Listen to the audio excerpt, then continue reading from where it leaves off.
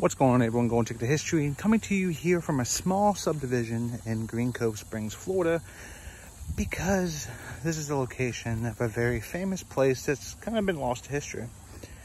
Back in 1970s, early 1970s, the rock band LYNYRD SKYNYRD came to this small little tin roof farmhouse barn right here in Green Cove Springs, and they would record some of their biggest tracks ever. Freebird, Sweet Home Alabama, Don't Ask Me No Questions, and so much more. It was all filmed, it was all recorded here in this small little house right by the river of the Black Creek. So we're gonna go check it out. There's now a marker commemorating its location. We're gonna check it out. Subscribe, come along with me.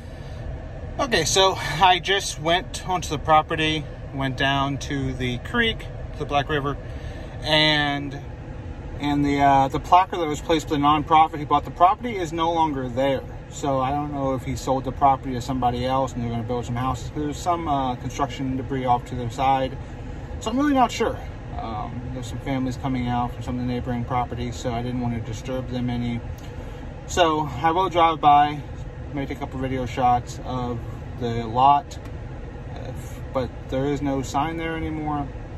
I wanted to spend a little bit more time there than I did, but again, you know, the sign's missing, and you know, you want to respect other people's privacy, so you don't want to take and people are going out. You know, it's Saturday, people want to be able to take and enjoy themselves, and you know, going out on adventures. You know, we don't want to disrupt people's lives to do so. So definitely one of the number one things to do is be respectful, especially when you're going out to these different locations. So I'm going to take and drive by, take a couple video shots, and unfortunately that's probably going to be it for the location of where the Hell House was, where they filmed all these, recorded all these different amazing songs from the original tracks here in Jacksonville, well, technically Green Cove Springs, Florida. So we'll drive by, take a couple video shots. Let's check it out. So right here is the location of the Hell House, straight down there.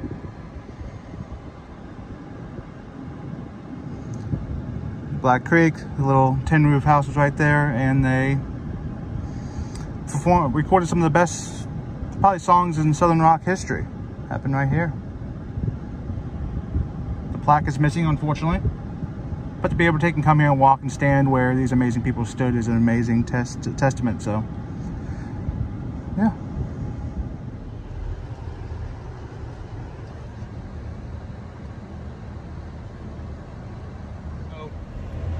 As I was turning down one of the roads, there's actually a sign that says Freebird Way, which I find to be really cool. That the, you know, a small little testament that they're paying to the fact that this was a location of where this house was. It's kind of unfortunate that the placard is missing. I went down there, I looked, it should be right down at the bottom by the creek, and it's not.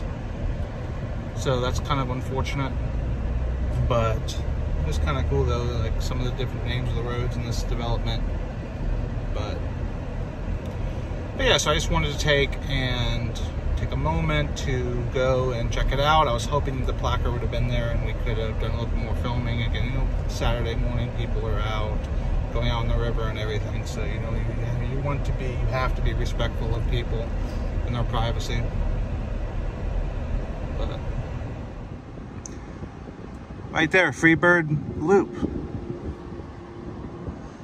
Super cool, you know, that they're paying this slight little bit of homage to the LYNYRD SKYNYRD group. The memorial for the group is not far from here, and the final resting place of Ronnie Van Zant is not far from here either.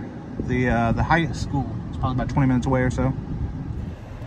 Hopefully you enjoyed this quick little video. Again, the goal was to make it a lot more informative, to actually go to the sites and really spend some time.